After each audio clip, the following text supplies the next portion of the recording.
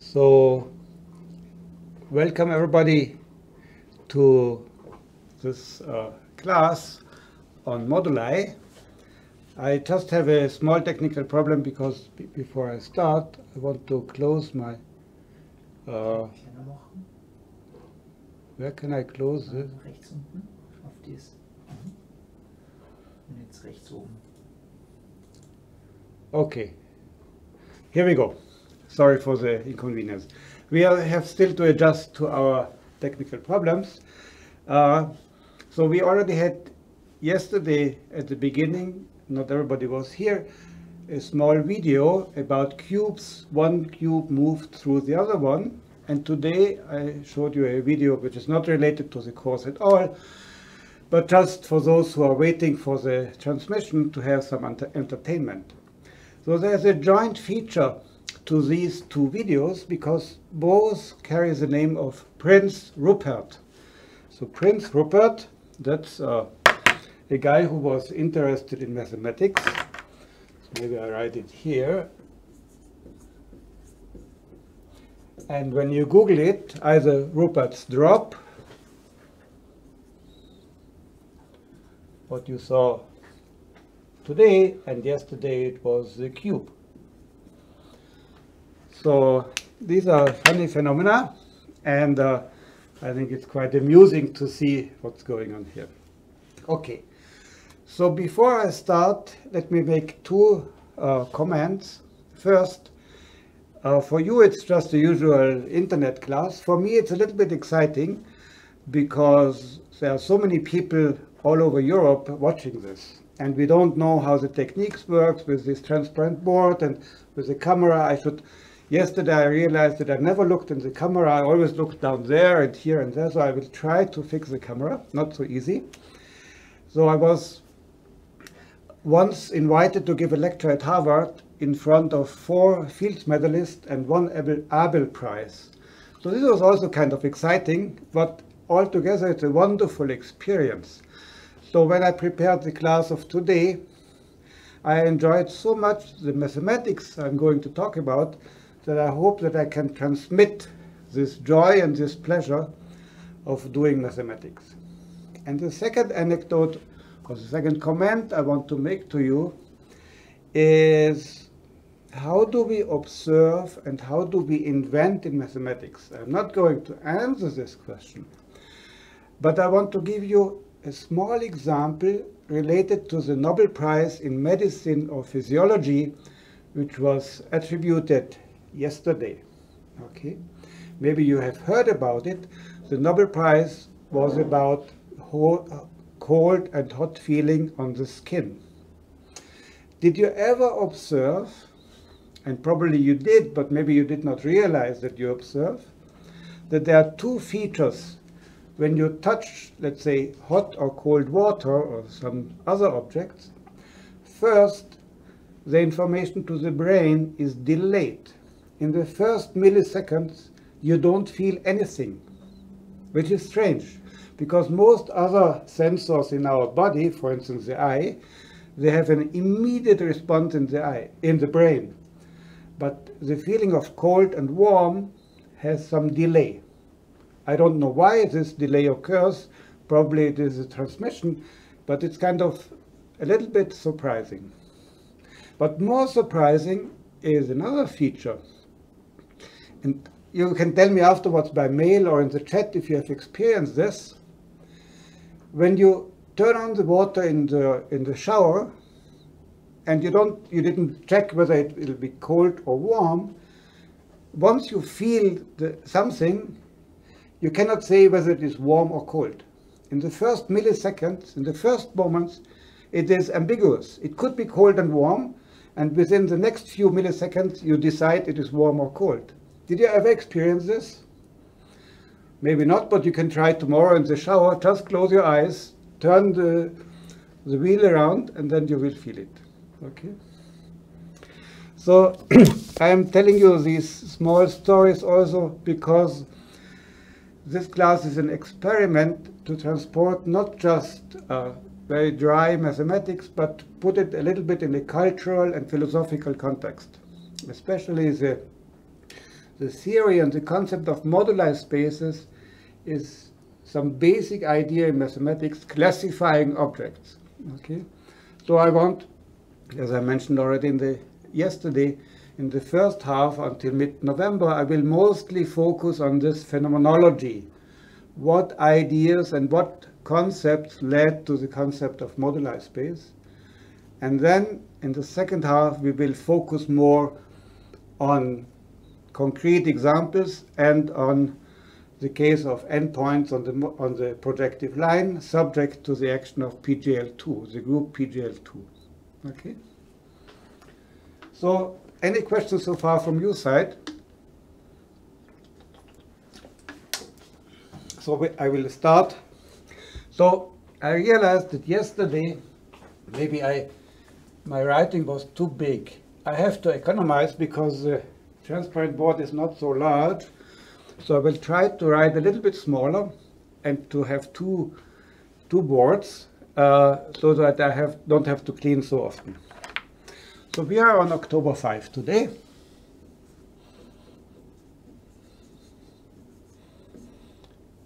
And as I told already most of you yesterday, the class is live streamed by Zoom. It is recorded and the link will be put on the website. And you will also have typed notes, yeah, within a delay of a few days. So today we are October 5 and the topic is equivalence. Let me say equality and equivalence. And we had a couple of examples yesterday. You didn't miss anything yesterday. Everything is in the notes. It was just to tease you a little bit and to stimulate discussion. Okay. So we start quite elementary. We recall what an equivalence relation is. So this is topic 1.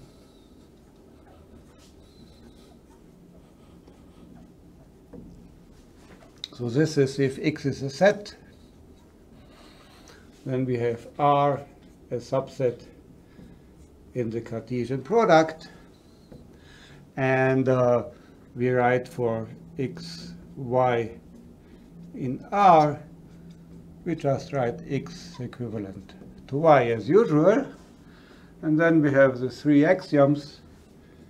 A, X is equivalent to X, B, X equivalent to Y is equivalent to Y to X. So this is reflexivity. This is symmetry. And then we have, of course, transitivity. X, Y, Y, Z implies X equivalent to Z. Transitivity. So all students take this for granted. That's a good definition. But you might want to impose extra conditions. Yeah? And it's not completely clear, if you have never seen this definition, to invent it. Yeah, of course, it is motivated by the notion of equality, but these are the good concepts. Usually in mathematics, it takes quite a while to develop an object. For instance, the concept of manifold took many years to evolve and to become precise. Okay? But of course, equivalence relations are a very simple topic. So, I forgot to put the microphone.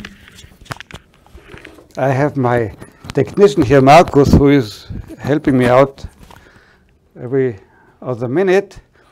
So, we will have two concepts there. Equivalence classes.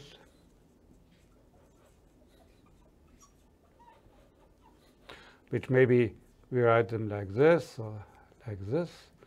So these are all Y in capital X, Y equivalent to X. Then we will have, maybe I write it like this. This is a set of all equivalence classes. Okay, so that's, of course, first semester in mathematics. But to understand this set is not so easy. So that's the first goal. Understand in whatever sense you want x modulo this. Okay. So for instance, we want to put some topology on it, or geometry, or some algebraic structure, and so on.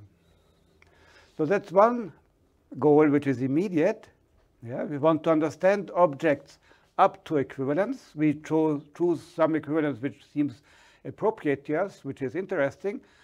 And then we want to find this set of equivalence classes. And then we also want to have a system of representatives.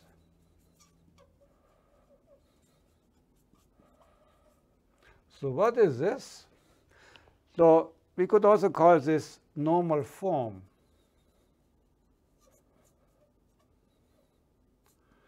So today I will not be very precise.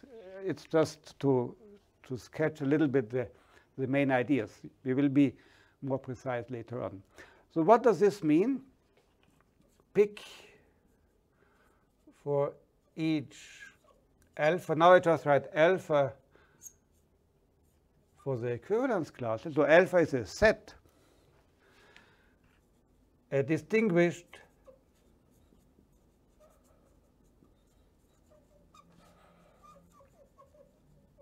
element x in alpha. Now, of course, distinguished is not defined yet, but we will see many examples in a second. Okay? So this distinguished element is often called the normal form, or a possible normal form, of the equivalence class of x. Yeah? So of course this alpha will then be just the equivalence class of x. So already this very simple outset gives rise to many interesting problems and questions. For instance, how do you pick an element? You don't want to pick it one there and one there. You always want to follow the same rule to pick your element. Yeah? You want to have some continuity.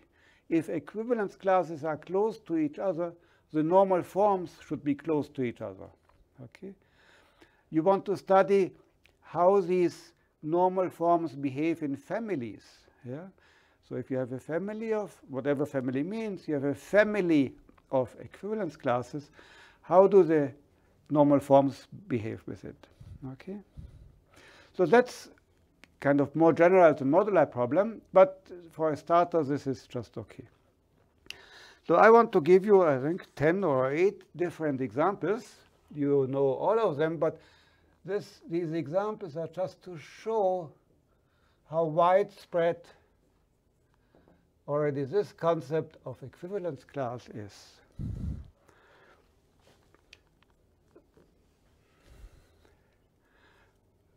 So I see on my screen that there was a technical problem.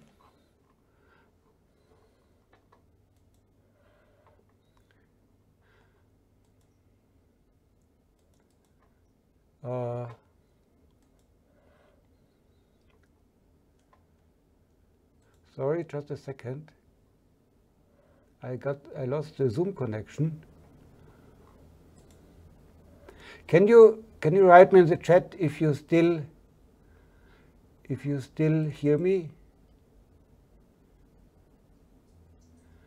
Okay. Yes. And you see me also? Okay. So for some reason the monitor kind of collapsed, but let's continue. Okay. So we are with the examples. So of course we would be now in the presence class.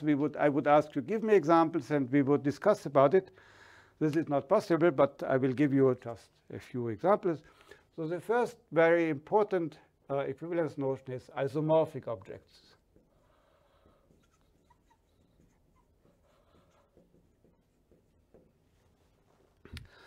So many things we can look at up to isomorphism, vector spaces, groups,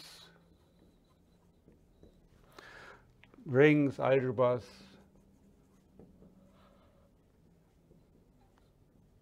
I'm starting very basically and slowly. We will be doing much more complicated things later on. Then we could compare curves, algebraic curves or algebraic varieties. Whenever we have a notion of isomorphism, we can look at these objects up to isomorphism. Then we could take lattices, graphs, then geometric objects or shapes in Rn, like triangles, tetrahedra, platonic solids, and so on. So you see already that the variety of isomorphisms is huge. Okay? So we have different types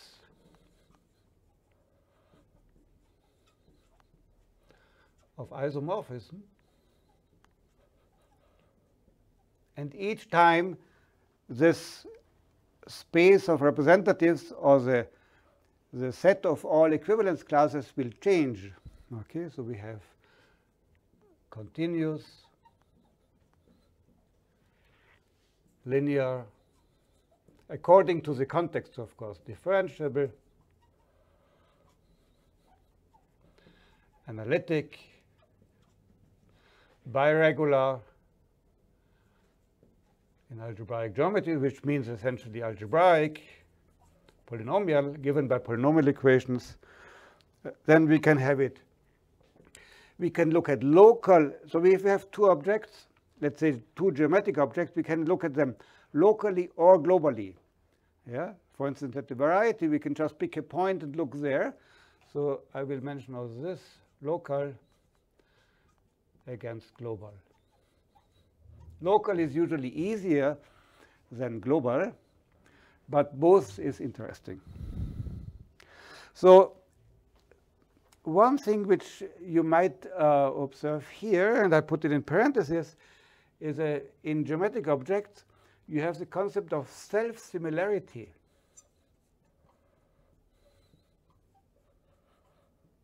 So these are the fractals. Everybody, I assume, has heard about fractals, this Julia sets. So I'm not going to explain all items which appear in the class. You can easily find it on the internet. So fractals have this property. If you zoom in, the shape looks similar as the whole picture. Yeah? That's also a kind of isomorphism, but you have to make it precise what it means. Yeah? Okay. Now, one thing which happens here is that the isomorphisms are between different objects, so they don't form a group. They need not form a group. Yes, because you have an isomorphism between different vector spaces, okay, not the same. So this will give rise to the notion of groupoid. Groupoid is something which is similar to a group, where you can still compose whenever everything is defined. Okay?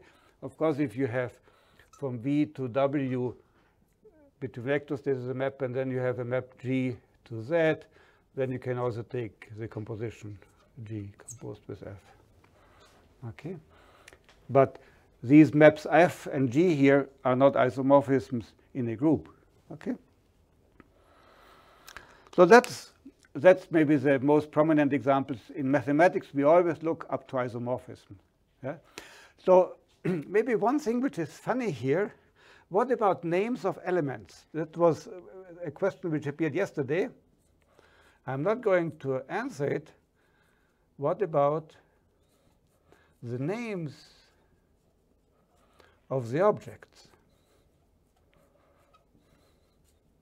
So yesterday, we compared a set ABC and a set maybe X prime, A prime, B prime, C prime. So just 1 minute of philosophy or logic. What does it mean, ABC?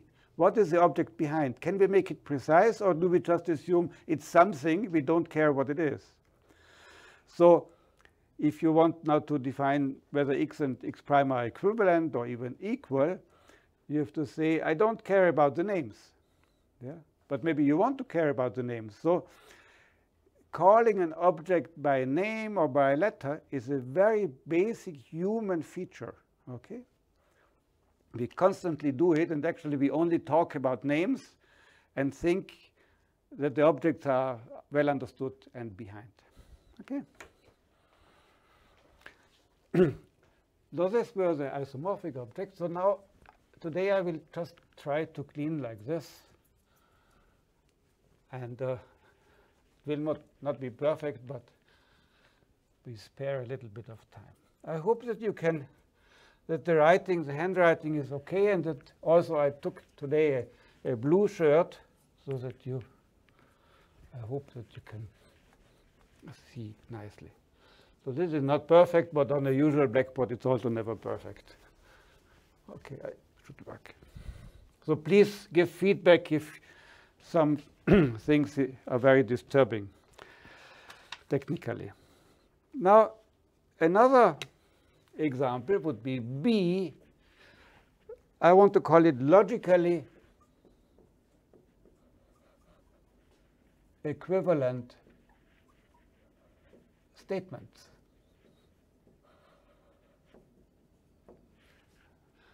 So this is, of course, something very different from the isomorphism from before, but this appears also very often. Actually, there are almost all theorems, or many, are just an equivalence between certain statements. Okay? So let me call this various versions of the same result.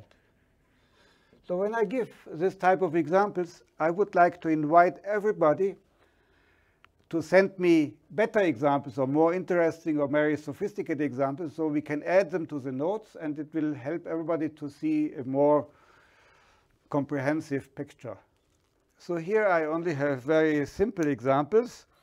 For instance, there are at least 3 versions of the Hahn-Banach theorem. Probably there are more.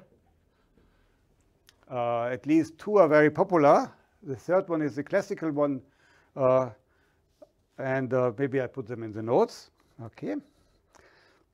Then also definitions have, of course, equivalent statements, which, for instance, the definition of Noetherian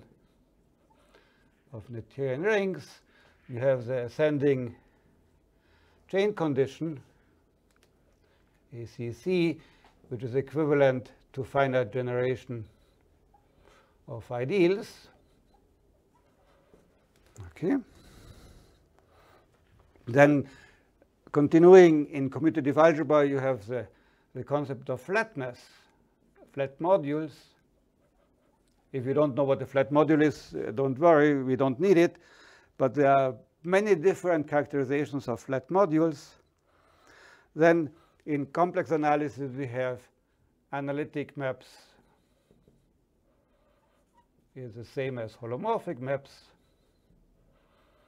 So once you define it by Cauchy or convergence, and analytic you define by power series.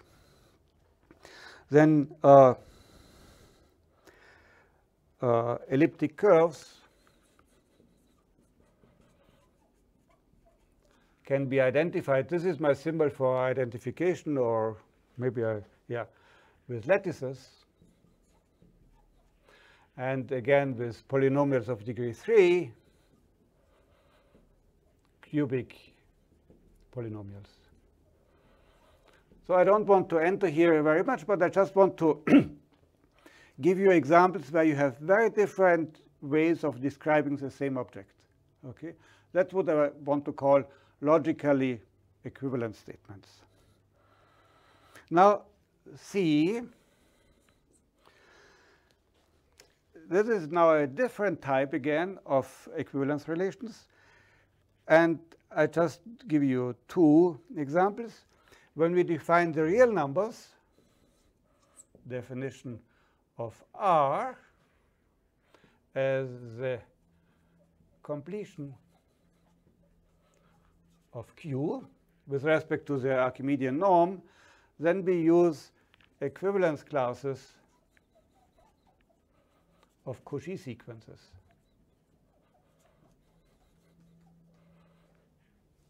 Okay. There are other constructions of R. You can also define it by universal property. But when you work with R, you always choose a representative system, a system of representatives by taking the decimal expansion. Representatives. You take decimal expansion. So that's almost unique. Of course, you know that 0.9999 is equal to 1, but up to this, it is unique. So a similar construction appears when you define L2, let's say, over R, the square integrable functions. And you take the modulo those with integral 0 in order to get a Banach space, in order to get a complete space. So again, you take equivalence. So when I write here modulo, I mean up to the equivalence given. So two functions are equivalent if the integral of their difference is 0. Okay. So concerning R, here I just took the usual completion of Q with respect to the absolute value. You could also take the p-adic completion, and then you get, again, equivalence classes of Cauchy sequences, but of course the p-adic numbers, which are quite different from R.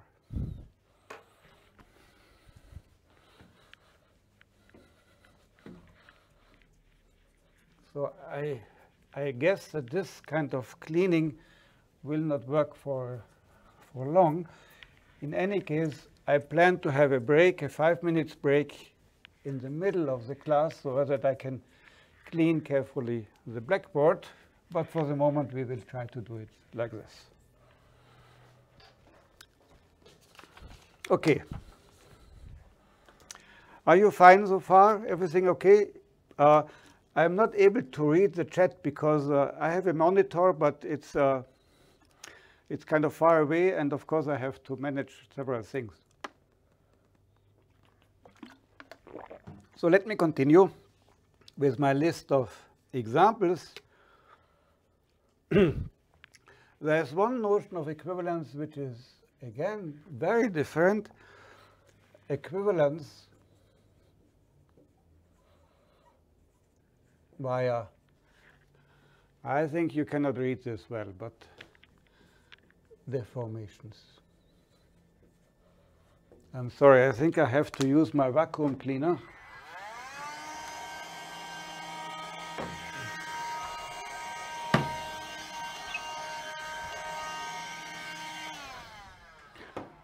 You can read it well once it is dry, as Chiara observed last time, so please be patient. So what does this mean? Equivalence via deformation is essentially homotopy theory.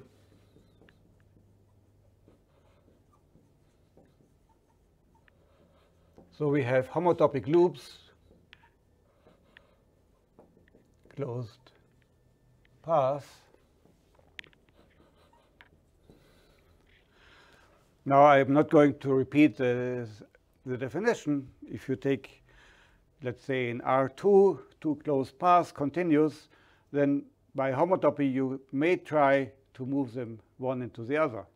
And then you get the fundamental group.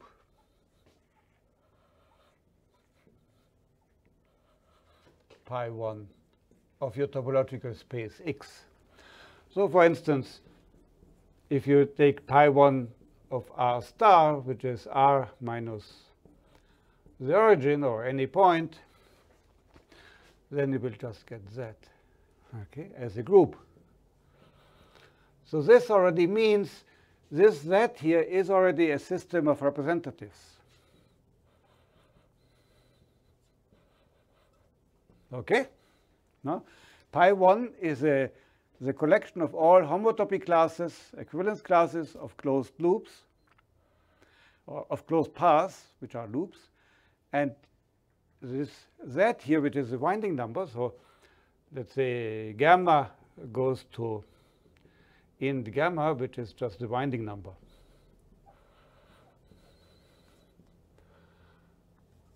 Okay. So this is one equivalence notion which is very, in topology, very frequent and well studied. There is also a different notion in differential geometry, which is called cobordism of manifolds. So not all of you are familiar with this, but I give you one picture instead of talking a lot. So we want to compare two curves, closed curves, real curves. And this is always the same picture here. We will see it as the boundary of a surface. So here we have, maybe we call this here x, and this we call it y1, y2, and y is y1 union y2. So, of course, my picture is too elementary and too simple to show something, but the notion of cobordism is saying that the boundaries of a manifold with boundary, may have several components, and these components are cobord to each other. That's again the equivalence relation, which is of a completely different flavor than the other ones. Okay, and one more. So this is homotopy theory, cobordism, and I have a little bit of space here. I want also to mention Schubert calculus here, which is again a notion of equivalence. So Schubert calculus tries to count objects, geometric objects, mostly in projective space.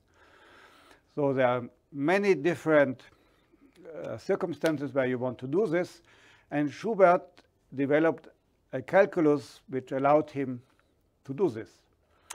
So I will give you just one example. So let me take here. Namely, you want to count the following given,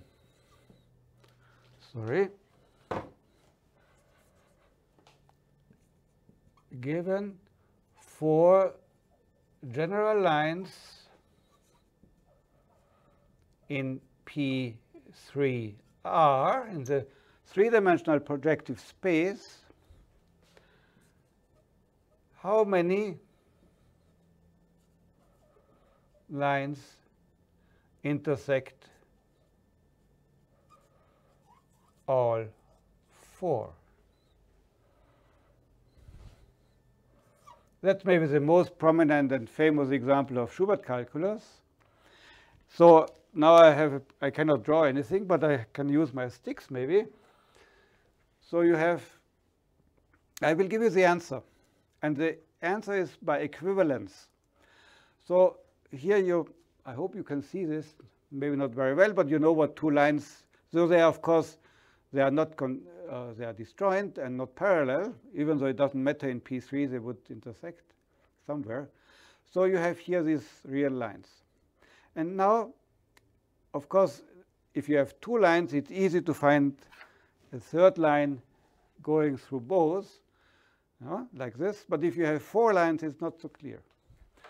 So in order to count this, Schubert said that this situation of these 2 lines is equivalent to the counting if I move these 2. Okay? The number of lines intersecting all 4 will be the same, except in certain cases where maybe it becomes infinite. But if you move in the right way, the number will be the same. So what he does then is a fantastic trick. He takes one pair of these 4 lines and he lets them intersect like this. Okay, and he does the same with the other two lines. So he gets here a pair of intersecting lines, and here on the other side you have another pair of intersecting lines. Okay, you don't see it well, but you know what I'm doing. And then you immediately see a line which goes through all four, namely the line passing through the two intersection points. Okay, so you already have one line going through all four, and Schubert's fantastic theorem is that if the lines are arbitrary, the same statement holds. Exercise for you, there is a second line. So the answer here is 2. So exercise, answer is 2 lines. Okay. So find the second line. So how I'm going with time? Oh, that's fine. I will make a break in 10 minutes so I can continue. So that's about deformation number D. So now I will try to do this a little bit better.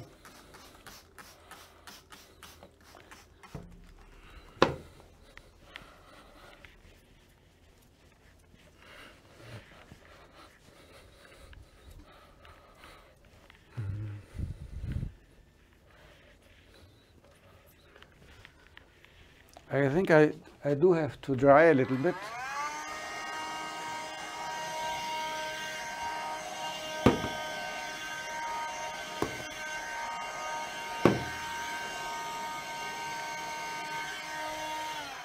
So that's better like this.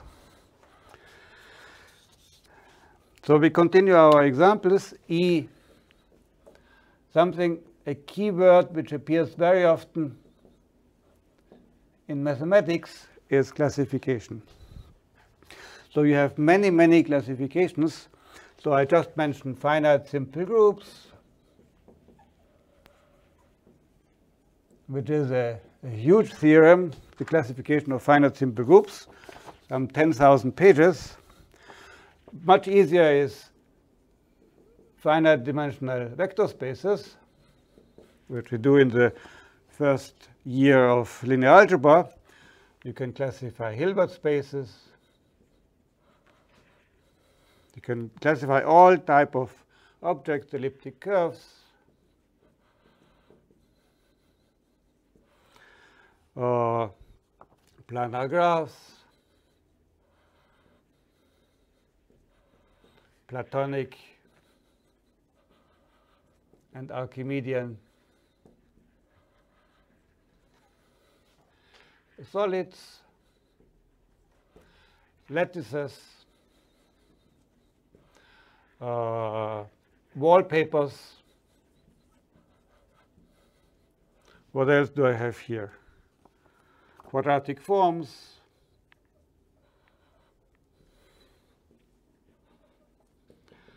So, and I could continue here quite a while. So classification is, you always want to find a nice list at the end, possibly finite or a discrete series. It's a matter of taste whether you like classification or not. Some people, like Abianca, completely protest and say classification is useless. So I don't completely agree, but there's some point to it. The funny thing is, once you have your list, and if it is finite, then you're kind of done. What do you do with it? But I want to mention one classification which has become very prominent, which is the ADE classification.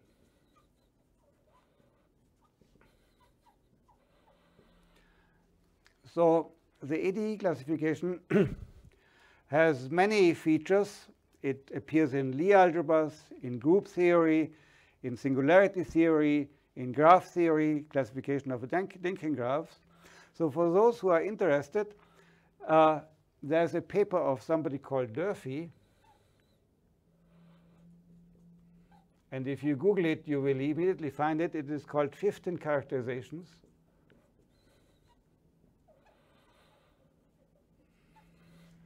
of simple singularities.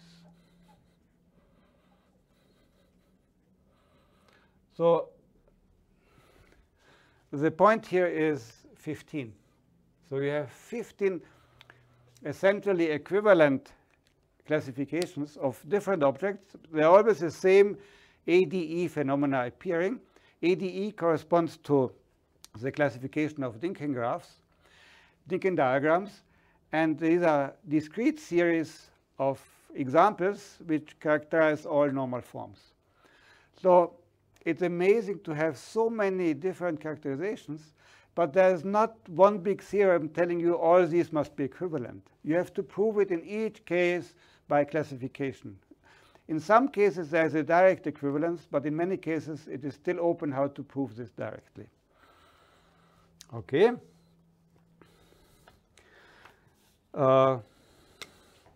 Then I want to finish before the break with this.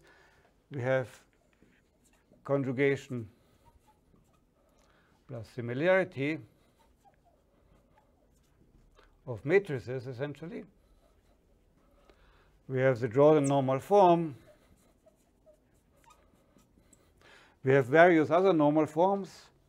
The step shape, according whether you use conjugation or similarity or congruence. Then if the matrices depend on variables, so if you have functions in your matrices, then we have also something which is called gauge transformation. Gauge transformations, which plays a role in, in differential equations, ordinary differential equations. And finally, I want to talk about triangles. The triangles will appear over and over.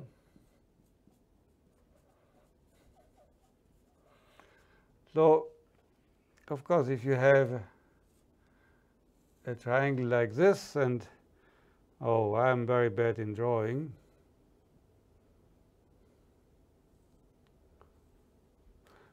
So these should be the same up to a rotation. Then you want to declare them as equivalent. So you have the isometries of R2,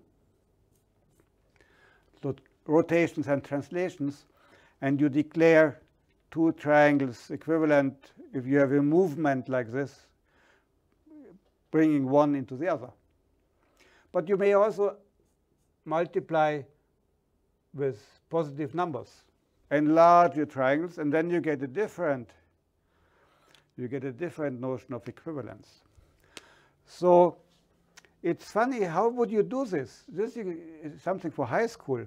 Here, of course, you would just take A, B, C. Okay. When you refer to this one, to the movements, so let me call this I. And here we take both together. And we just, in order to find the system of representatives, we will take, without loss of generality, A less than B less than C. And then we want to take plus the triangle inequalities. And so the classifying space will be a polyhedral cone.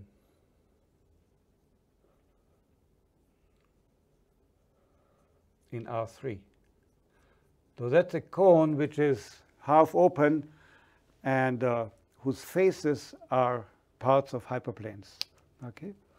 This would be the side length would correspond to SA2, and if you take, if you allow also multiplication, enlargement of your triangles, then you just would take the angles, alpha, beta, gamma.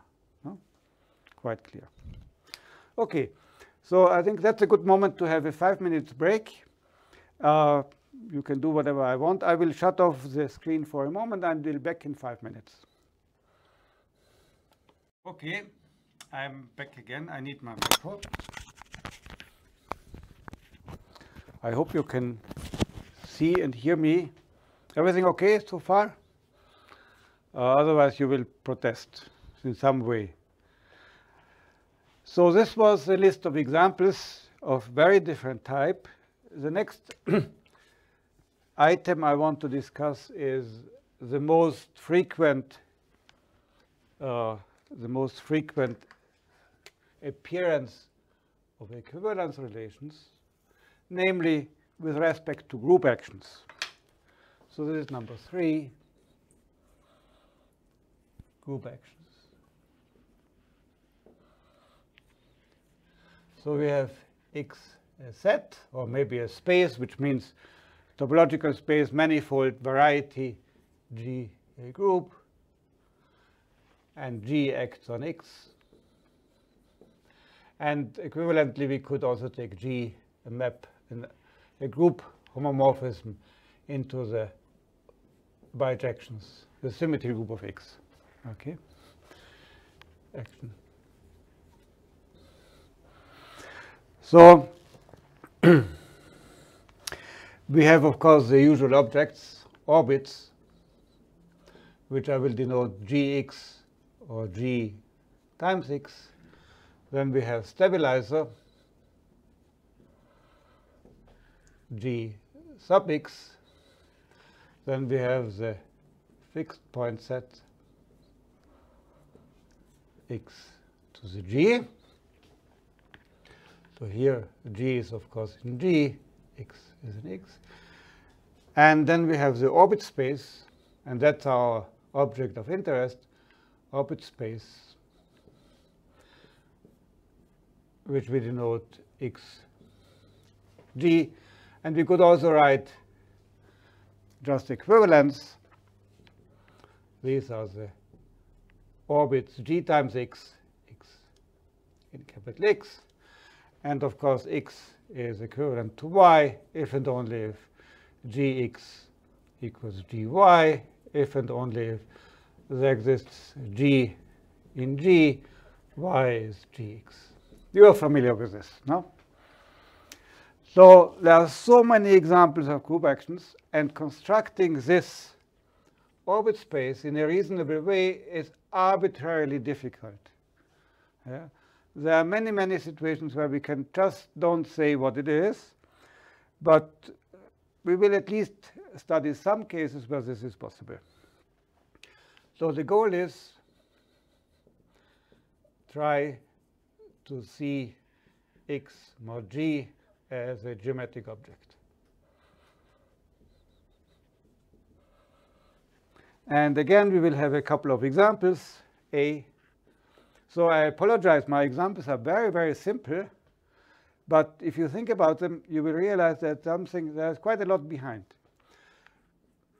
And we want to start from scratch. So we take R mod Z, which is, of course, identified with the half-open interval 0, 1. So maybe I should write here like this. And then this would be OK. So this is already a system of representatives, a nice one.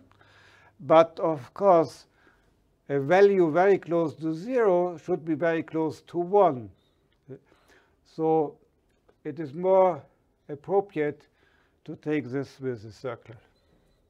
To identify this, so this would be just the interval, the closed interval, where we identify 0 and 1. Okay.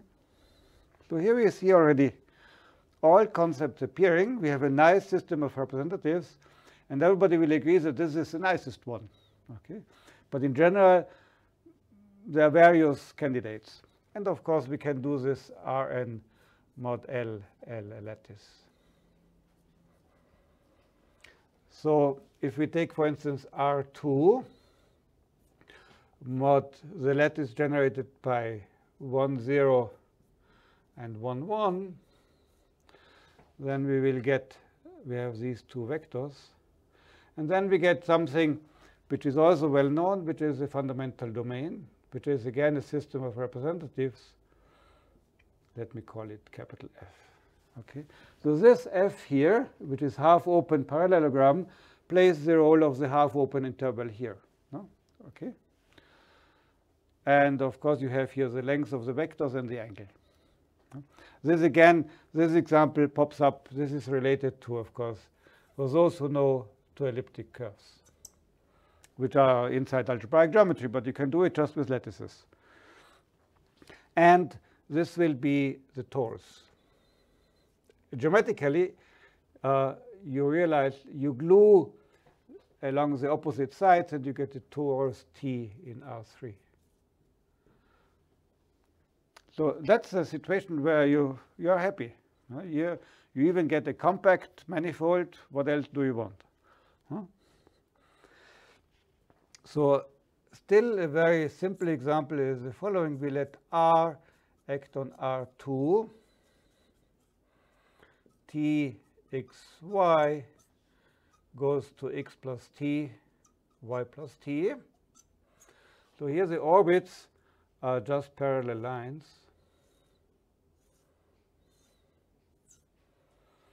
So here we have our coordinate system. And then you see it's easy to find a system of representatives. You just take any section here. Yes? Okay. So that's a situation where you control everything. But if you modify this example a little bit, you will see that you run into problems. Now we take R star acting on R2. That's maybe the first example where really something is happening. T x y goes to Tx T inverse y. So here the picture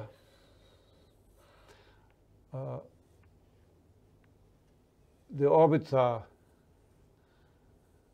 hyperbolas, but then you have the origin, which is a single orbit.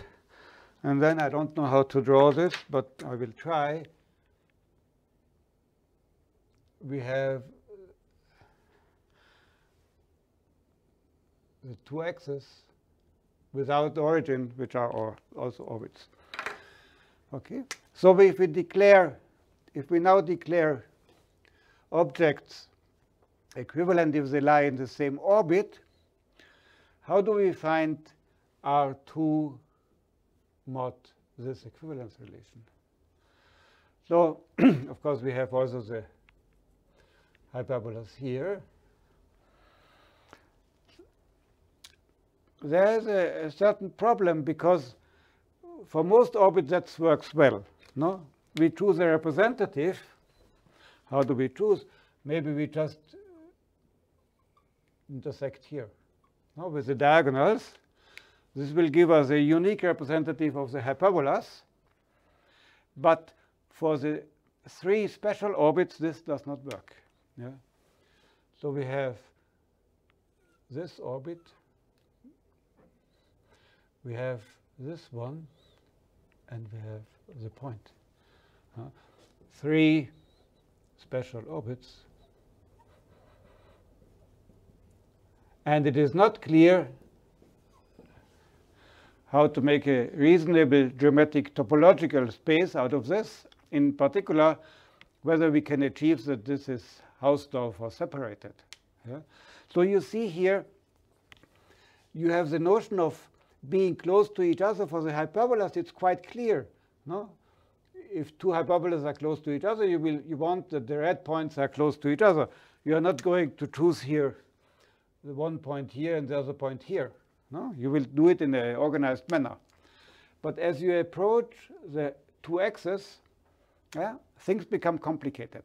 Yeah? And that's one reason is that the orbits have jumping dimension, but also that sometimes they are connected and sometimes they are not connected. Sometimes they are closed, they need not be closed. So that's already complicated. Yeah? And you have to expect that in many cases, you are just not able to give a nice structure on this space. Then, of course, we have projective space, Pn over any field. So this would be, let me do it over the reals, but mod R star, projective space. And here, the orbits of R star are just the all lines. Okay. And if you want to construct now a geometric object, what you do is, for instance, you cut these lines horizontally. So for each line you get an intersection point, but at infinity you have to add for the horizontal line. Okay. So you see all these constructions, that's very classical, but there was always a need in mathematics to classify these spaces and also to have them compact, like the projective space. Okay. Now, of course, projective space can be also interpreted as hyperplanes in Rn+1. You have a dual version, of course. Yeah. Pn dual hyperplanes. And more generally, you can look at the Grassmannian of dimension nk. These are the k-dimensional subspaces of n-dimensional vector space. Okay. And there are various ways to describe this, to define coordinates, to see it as a manifold. That's beautiful and works very well. One more item I want to mention is if we have a subgroup of GLN, and let me just take it over the complex numbers, but we could take any field. So this acts obviously on Cn just by matrix multiplication, and hence on the polynomial ring Cx equals Cx1 up to xn. So if you have G on the polynomial P of x is defined, the action is just defined by acting on the variable and then evaluating P there. So for instance, the group G could be the group of permutations, yeah? And you could ask, so this is very related to the problem of finding moduli spaces and classifying spaces. You could ask which polynomials stay the same under this group action. So you get the notion of invariant polynomials. It depends very much on the group, and you know if G is the permutation group, then we will get the symmetric polynomials.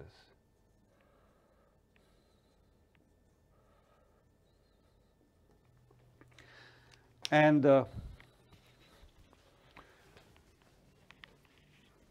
one object which is of central interest and which in some sense reflects the space of equivalence classes or the space of orbits is the invariant ring. So in this situation, we have an algebraic object which plays the role of the geometric object of our classifying space.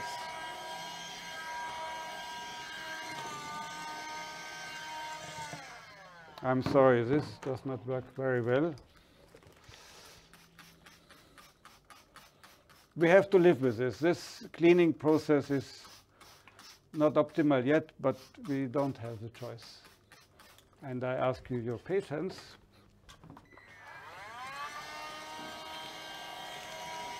Now it's better. Markus, do you need something? No.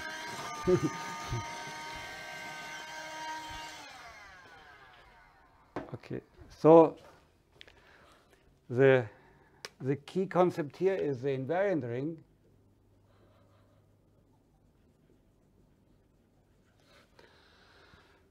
The invariant ring Cxg.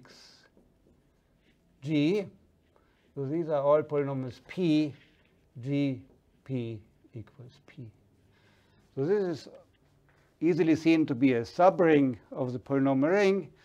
And there's a famous theorem of Hilbert. So if G is, you need some assumption if G is reductive, which I'm not going to define, and Hilbert formulated it only in a more special case, then Cx is finitely generated as a C algebra.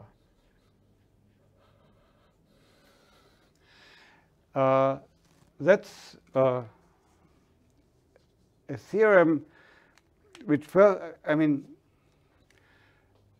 this was a catastrophe for mathematics in some sense, because invariant theory, which was very popular in the 19th century, was kind of killed with this. This was a universal theorem, and then invariant theory fell asleep, and only much later in the 60s and 70s of the 20th century, Mumford and company reanimated this, and now invariant theory is again very popular.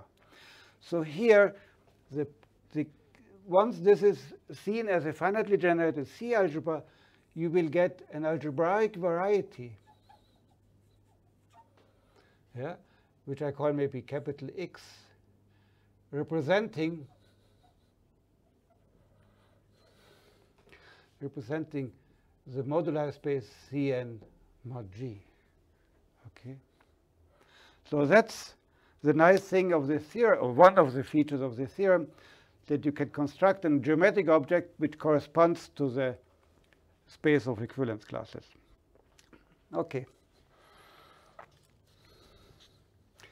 So the notion of reductive group is precisely built so that this theorem holds. Okay. So I see that I'm going much slower than I expected, but it doesn't matter. We just take our time, and I hope that you can enjoy a little bit and that you are still interested. So my last example in number 3 would be PGL n plus 1, which is GL n plus 1 over any field mod. Now I have to define my field, maybe K star. Okay. The projective linear group. And this is the example we will study in all details, so I don't do them now, acting on Pnk. And we will only do it for n equals 1. So the matrices will be A equals A, B, C, D. And of course, we are allowed to multiply with the whole matrix with a constant. And now this acts on Z. Z will be an element in P1 by A, Z plus B. You have certainly seen this once. This is what is called Möbius transformation.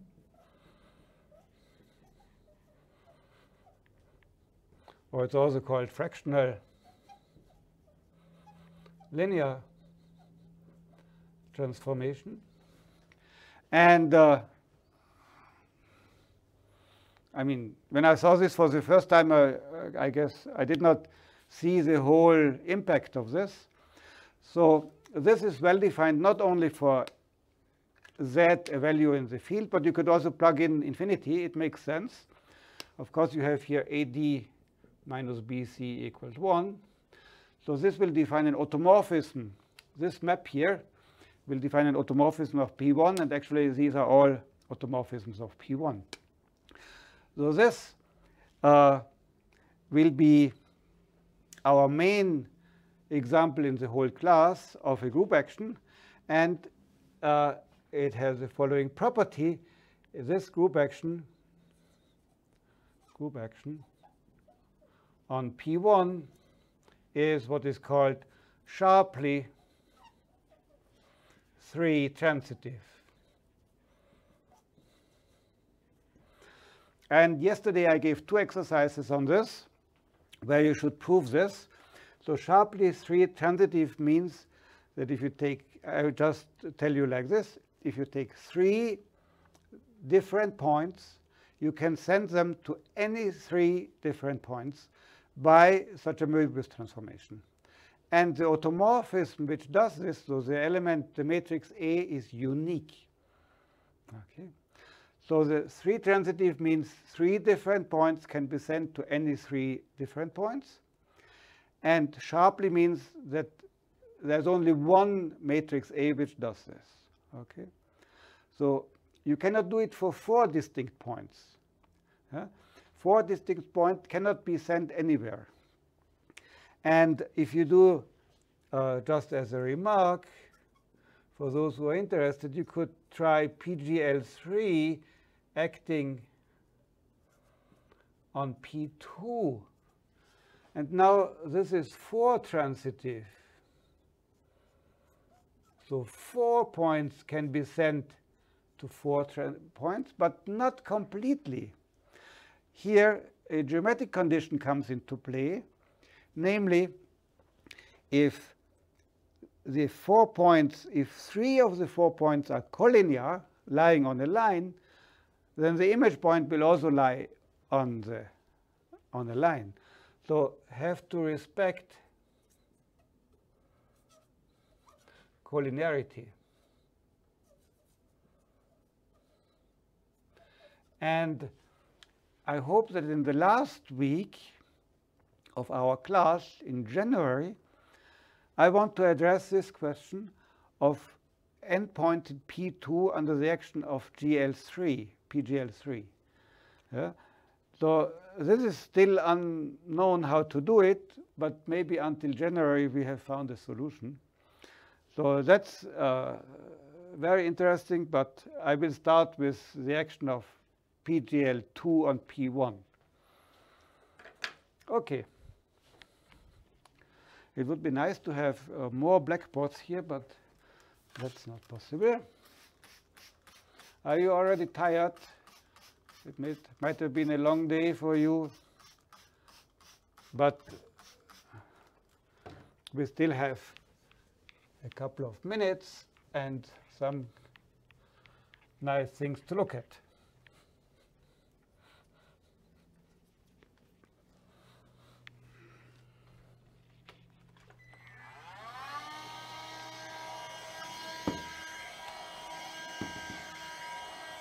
So again, I would like to invite everybody to write an email and to give feedback or to criticize or to suggest things. I see this as a common joint project to try to make a digital online meeting where you don't fall asleep after 10 minutes. Yeah? I don't fall asleep, of course, because I'm teaching.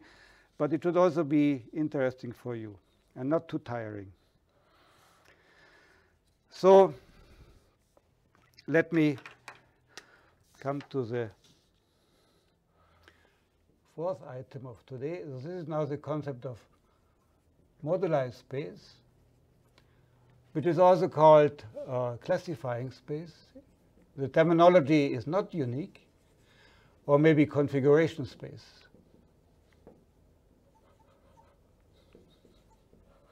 And in all generality, the goal is understand X modulo some equivalence relation. But that's, of course, much too general. So as a geometric object. And in some cases, this is possible. So you want to make it in, for instance, a topological space. And we will, especially the endpoints on the line, this is not too difficult. And so what does this mean as a topological? We want to make it in a suitable sense in the following meaning. If points in X are close to each other, let me call them X and Y, then the equivalence classes X and Y should be similar. But that's something which we don't know how to define. Of course, for the hyperbolas, this hyperbola and this one, they will be similar to each other. And also for a triangle, this triangle and this triangle, they are similar to each other. But in general, it is very difficult. Yeah? So the problem is that there's no, a priori, there's no natural topology on the space of equivalence classes. Okay? And this makes things complicated. Assume that we have found a suitable topology, then the topological space might not be an algebraic variety. This would be the optimal, of course. And it might not be compact. Yeah? So compactification play also an important role. And why do we want to compactify? When we compactify, we add something, a boundary in some sense. And this boundary corresponds to taking limits of equivalence classes. Taking limits in a suitable sense of equivalence classes. I give you a very simple example. Just take some points on the line. Take different points, n points on the line. Now, what would be a limit? A limit would be that some of these points come together. So maybe you have these, and then you just have one. Okay. So you have convergence of points, and then things become complicated. And the question is, what type of limits make sense? How do you define limit? It's not even clear what you understand with limit. And what are good limits to get a nice compactification? So nice is, of course, a word which is forbidden in mathematics. But I will try, at least in the example of n points on the line, I will try to give a precise meaning to what is nice. Okay? So let me take again an example of orbits, which is the simplest case. If you just have orbits of the same dimension, which look kind of similar, I draw them like this, then your moduli space would be just a transversal slice.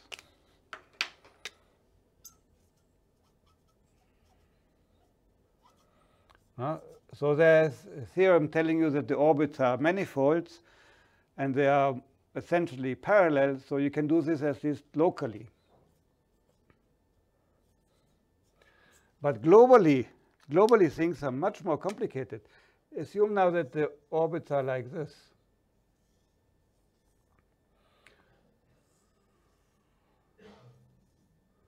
And so on. Then you don't really know how to take your slice. Okay? So globally, you don't have problems. And this will show up again and again in our class, the distinction between local problems and global problems. OK, we have a few minutes left. Maybe I can use the last 10 minutes to give you one additional input, which is essentially due to maybe the philosophy of Grothendieck, and which is the following. Just a second. So one of Grothendieck's philosophies, of course there are many, was to look at objects always as members of a family. I repeat, when you want to study triangles, don't look at a single triangle, look at the whole family of triangles.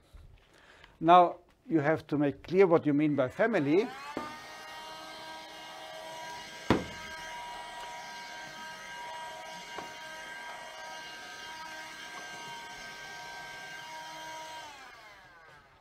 And there is a precise concept of family. So what does it mean to move in families? So let me call this number 5, variation in families. Okay. So when you modify or perturb an object, changing it slowly, then this should correspond to some continuous family. No? Still not precise, but for triangles, of course, you would just take, if you have A, B, C, the side lengths of triangle, then it's easy. Then you would just take a parameter t, and you would say a continuous family is a family of triangles where the side lengths depend continuously or differentiably or algebraically or analytically on t. Continuous dependence on t. Okay. So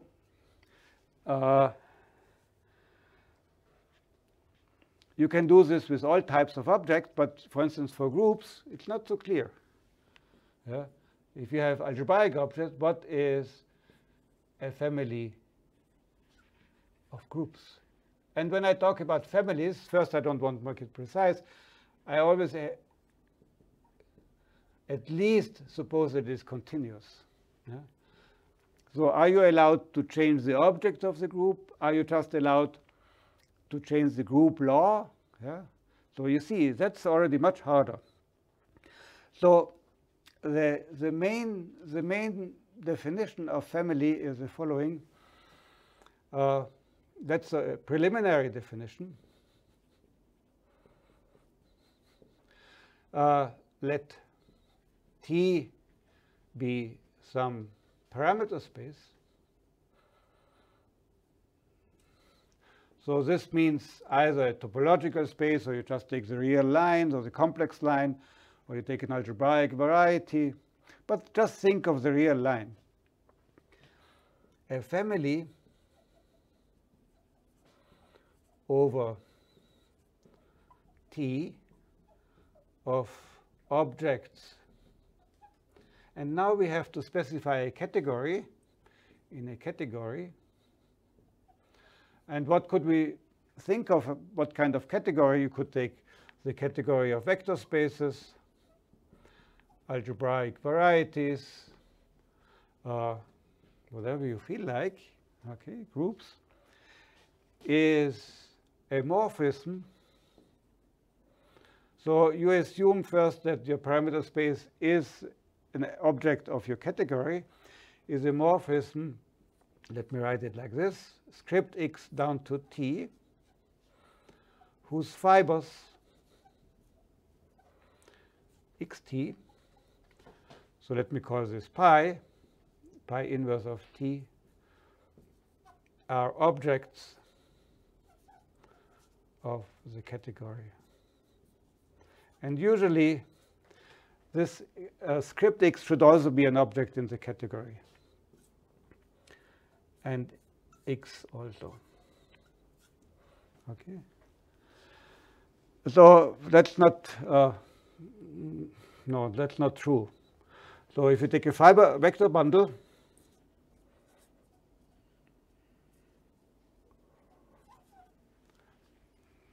maybe your category should be manifolds.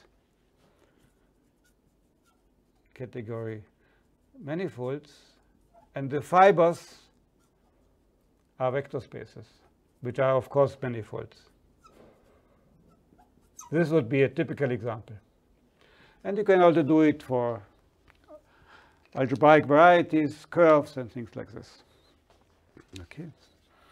And then, and that's the end of the story of today, but still I have to erase. Once you decide that you go for families, and it will turn out that this is a very powerful approach to study objects in families, because you will replace, in some sense, topology by families. Yeah? Then you need a notion of equivalent families.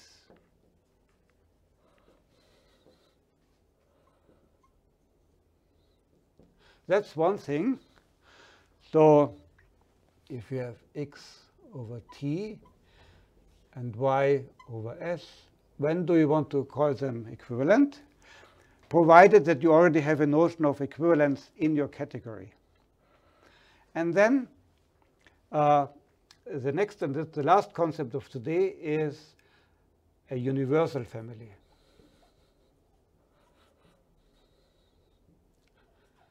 And a universal family is again a family, but which contains all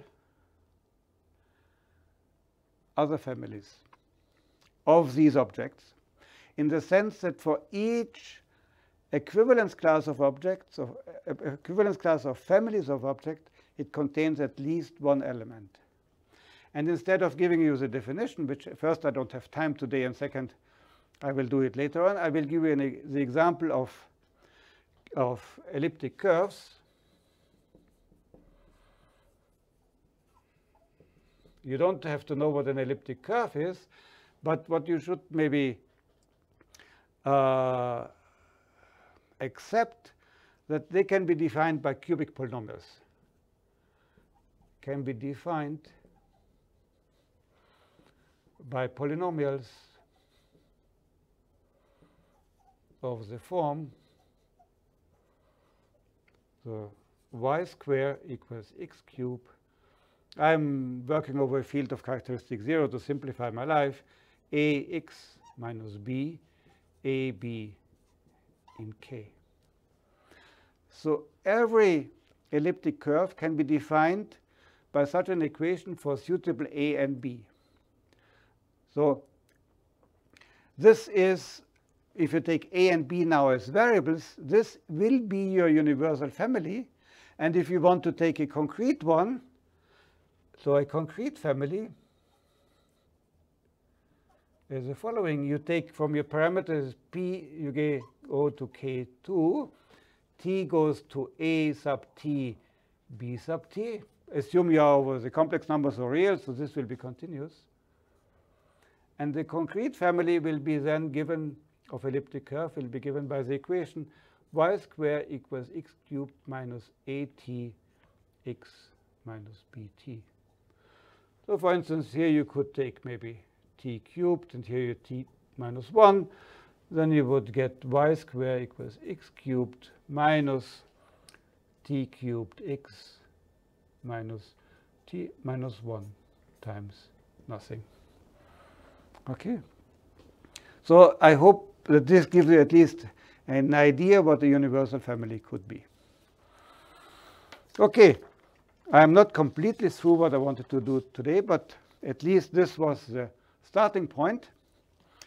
So next time I will continue with a little bit more concrete things.